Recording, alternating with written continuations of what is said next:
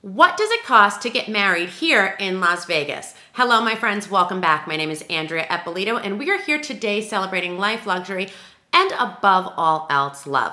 Now, there is a lot of information and a lot of misinformation about what it costs to get married in general, but very specifically, what does it cost to get married here in Las Vegas? Now, this is one of those things that I see comments on all the time when I post one of my real wedding videos, when I post a back of the house kind of behind the scenes video. I get it on TikTok constantly. People are shocked at the amount of production that happens here in Las Vegas. And even on Instagram, I get a lot of direct messages where people are saying, what does something like this cost? And or what can I expect to spend when I come out to Las Vegas to get married? So no script, no nothing. We're just talking. I just want to give you a little bit of information today about historically what you can expect to spend, what is out there for you, and also what some of my productions cost. So if you go online and you Google, what is the average price of a Las Vegas wedding? You're gonna get kind of brackets, and they're gonna tell you that a Las Vegas wedding can cost anywhere from about $3,200 all the way up to like $10,000. Now, what does this actually mean? This is not a global price of your wedding. This is not the entire wedding, the reception, all of the things. This is really saying, what is the average for a chapel and a venue that I consider more to be like an all-inclusive wedding space that just specializes in saying, you have this package, this is what everybody gets, it's for 75 to 100 people, there's very little choice. Is it a wedding? Yes. Is it something that checks all the boxes? Yes. And in that price point, is it a great product? Is it a great value for your money?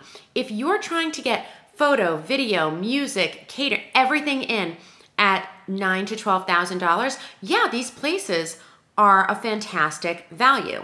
But if you're on my channel, if you're somebody who likes my work, that's not what you're looking at. That's not what you're looking for. So let's move up a notch. Let's say that you are visiting from out of town, or even if you're a Las Vegas local, you want to get married. You're not looking for something that is preset and packaged. You really want something where you have some choices. Now you're looking at more of what the industry across the country says is an average wedding. The average wedding is priced at around $32,500. That is throughout the United States for about 100 people. Now the difference between a $10,000 wedding and a $32,000 wedding, $35,000 wedding is really 100% choices. You're not just accepting this is the photographer that comes with the venue. These are the centerpieces. This is the menu. Instead, at this price point, you're really hand selecting, this is the location that I want to get married in. This is one of the photographers that I like that I'm going to choose. This is my video team. This is my DJ. You're getting to pick things such as floral colors. You're getting to do some custom menu pieces. You're really starting to go from a checking the box wedding to something that has a little bit more detail. Now your next step up is going to be considered a luxury wedding. Now what is a luxury wedding? A luxury wedding industry-wide is considered anything where people are spending about $800 to $1,200 a head. Now this sounds like a lot of money, and it is. I'm not saying it's not a lot of money at all. It is a lot of money, especially when you compare it to the $10,000 or the $32,000.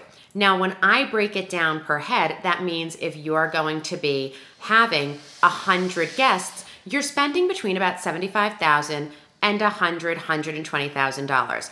That's very easy to do on Las Vegas Boulevard. If you're getting married on the Strip, if you're looking at any of the mega resorts, any of the casinos, your food and beverage alone, the price for the menu is going to start at around $200 plus tax plus gratuity per person. You're also going to have things like rentals, labor fees, charges for specialty cakes, upcharges on the bar. And so if you are looking to get married on Las Vegas Boulevard, I would really tell you that it's best to start with a budget. Again, if you're looking at around 100 people, I would not expect you to spend less than about $65,000 to $80,000 on average. I would say you could expect to spend closer to $80,000 to $100,000. Now that brings me to my work, what I do, what we do together, and where things are really different.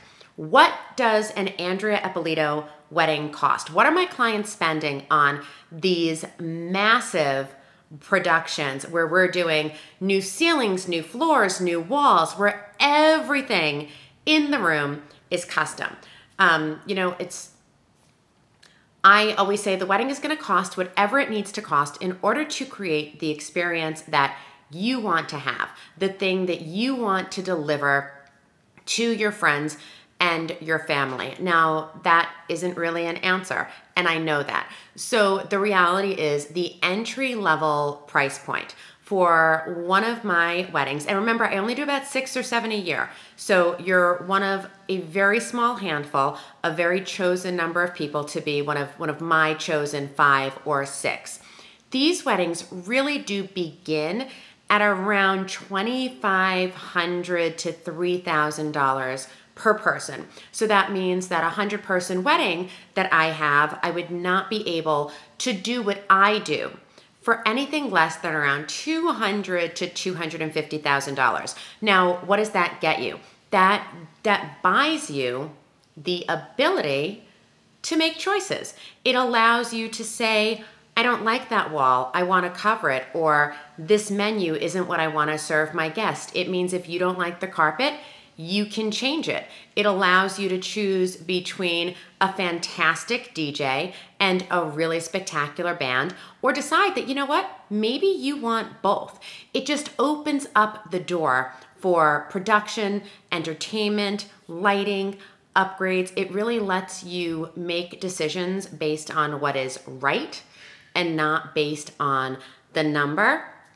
And then, yes, I do have a selection of couples every year where we do spend more than $10,000 a head. And that is a completely different place. So could you spend $1 million on 100 people? Not every client can do that. Not every client wants to do that. Even clients who can do it say, that's not what I'm interested in. But can every planner do it? Can every designer do it? Does every wedding professional know how to take $1 million and deploy that and use it in a way that is really meaningful? Does everybody know how to spend money with intention so that you're not spending it just to spend it, but that you're spending it because you're telling a story, because you're telling it because you're benchmarking a moment in time, because you really want to give people something that they didn't know existed before. You want to bend the world to your will. And that's more than just throwing a bunch of flowers into a room. It means a lot more than just saying, well, I'm going to carpet because I can. It's, why are we carpeting? What are we carpeting? If I'm covering that wall, am I covering it with a basic black drape, or am I building something that didn't exist before? Am I doing a ceiling installation because it's something I need for my Instagram? Or am I doing it because I really want to build intimacy in the room, because I want to bring the ceiling down, because I want to hug the guests in a certain color? And if I do, why am I doing that? That is a skill that develops over time. That's where I'm not just an entrepreneur and I'm not just a business person, but I'm an artist, because I see a world that doesn't exist for you, and I look to build that only for you. This is an ephemeral, truly once in a lifetime moment. I never do the same wedding twice. And even if I tried, it would always feel different. But if this is what we're doing, can you spend $1 million in Las Vegas? Yes, very, very easily. Do you have to? No.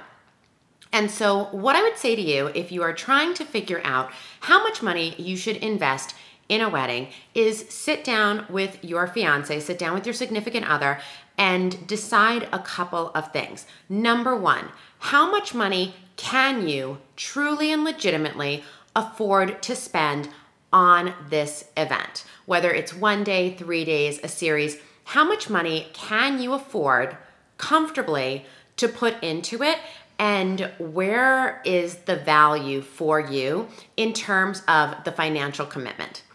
Once you've done that, you can easily turn around and have a wild, over-the-top, luxurious wedding at $50,000 if you really pare down your guest list. So once you have the big global number, stop and think, how much money do I want to spend per person?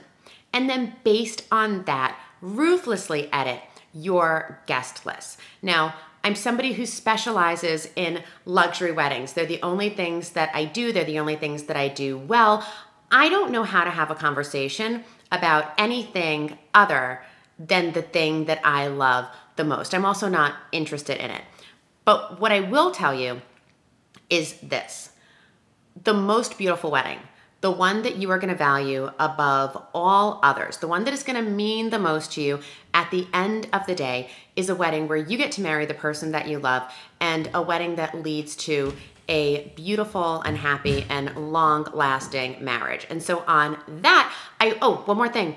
A bunch of you have been like super hawky, eagle-eyed and noticed on social that I have been wearing these every single day, and this little number. These are from Ana Luisa, and they are beautiful. They are my go-to everyday wear pieces. I really love circular jewelry. I mean, obviously I'm somebody who likes the connection. I like the never-ending, never-beginning kind of cyclical nature of it. But these are beautiful gold pieces. They're so light. They're so easy to wear. You're gonna love them. There's a link in the bio. Check those out.